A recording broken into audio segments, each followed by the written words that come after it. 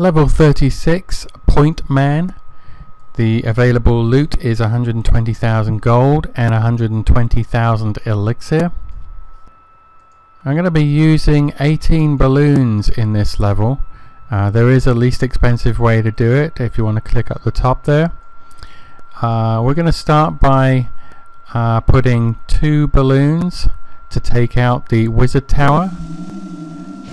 We're then going to set 6 balloons over here to take out the air defense, and then 5 balloons on each of the archer towers. As you can see, they make very quick work of these. They take the air defenses down in no time and then continue to clean up the rest.